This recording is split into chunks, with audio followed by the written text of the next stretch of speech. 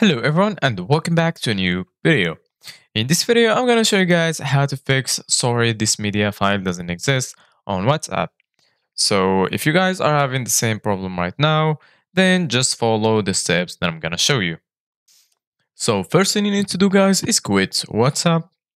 Once you quit WhatsApp, just go and search for settings in your phone. Once you find settings, just click and then as you can see guys, now we are on settings. It might be different depending on your phone. Once you're here in settings, just go ahead and search for applications. And now, as you can see, guys, here we are in applications.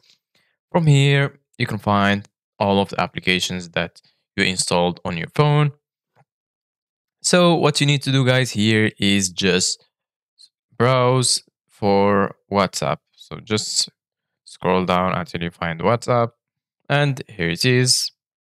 Once you find WhatsApp, as you can see guys, now we can change all the settings.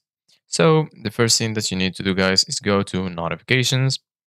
Once you click on notifications, make sure it's enabled and also check alerts and check the allow sound and vibration.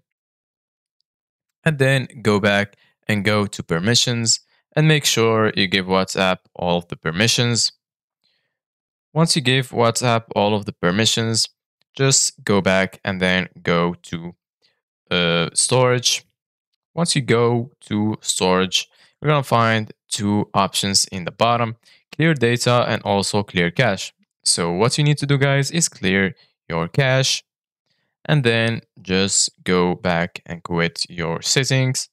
Once you quit settings, just go back to WhatsApp and see if it's working properly. So this is it guys for today's video. Thank you guys for watching. See you guys in the next video.